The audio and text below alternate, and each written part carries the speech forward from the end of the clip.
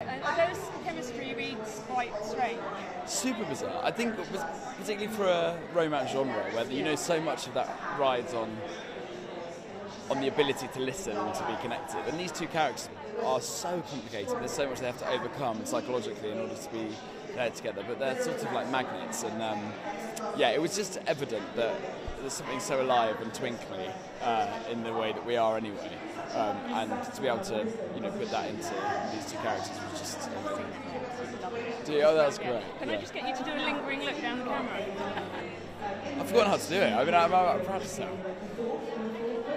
Well, like a Sharma look. Okay, this is a normal one, and then Kate enters.